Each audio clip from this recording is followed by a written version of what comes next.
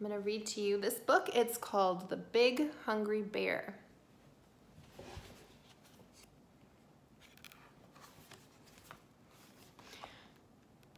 Hello, little mouse. What are you doing? Oh, I see. Are you going to pick that red, ripe strawberry? But little mouse, haven't you heard about the big hungry bear?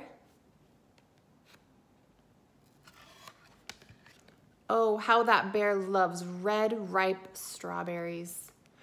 The big hungry bear can smell a red, ripe strawberry a mile away. Especially one that has just been picked. He looks surprised. Boom, boom, boom.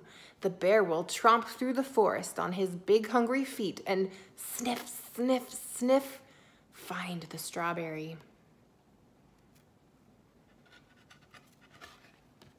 No matter where it is hidden. Does he look a little scared? I don't think he wants to get found by the bear. Or who is guarding it. Or how it is disguised. Did he put a nose and glasses on the strawberry? Quick! There's only one way in the whole wide world to save a red, ripe strawberry from the big hungry bear. Cut it in two and share half with me, and we'll both eat it all up. Yum.